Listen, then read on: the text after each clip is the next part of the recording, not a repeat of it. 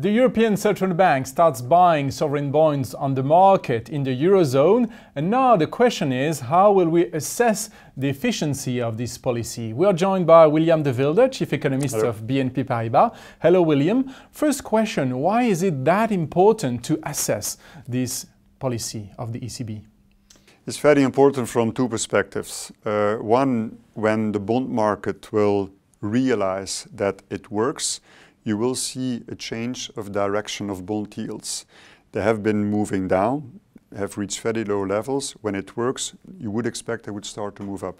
Secondly, it is also very important because when households and corporates, when they see that it works, it will give an additional boost to their confidence and will push them to spend more. Second question, how will we evaluate and assess this effectiveness? I think we have to look at a broad range of indicators. The first family of indicators is really what you would call the intermediate objectives of the ECB policy. What it means is that the ECB hopes that certain channels of transmission will see change. Concretely speaking, that there will be an impact on the euro, there will be an impact on bond yields going down, that spreads would go down, and that the stock market will go up. And over the past weeks, of the past month, we've seen the Brent, the oil prices pushing down this anticipation of inflation. What is your say about this? Yeah, well, indeed, that has been a dominating thematic for several weeks and months. What's important now, since actually about 1 month and a half, what we observe is that oil has stabilized. It has even moved up a little bit. And what is striking is that inflation expectations, although they rebounded when the ECB announced quantitative easing, subsequently they have gradually been starting to trend down again. So it means that the market is not yet convinced that inflation will recover any time near. From market data, let's move to economic data. What are the indicators that you will look at? You have to look at what you could call soft data and then the hard data, the activity data. For the activity data, it's too early. So let's look at the soft data. These are, for instance, indicator of economic sentiment as produced by the European Commission.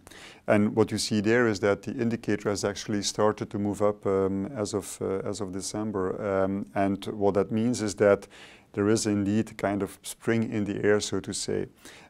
You could argue that there was already some anticipation that the ECB would announce quantitative easing, but on the other hand, let's not forget that there have been additional factors underpinning this better sentiment. Think of the decline of the euro and think of lower oil prices. And that really reminds us of how complex it is to disentangle the improvement in the economic data, to disentangle between the effect of QE, the effect of oil, and the effect of the euro.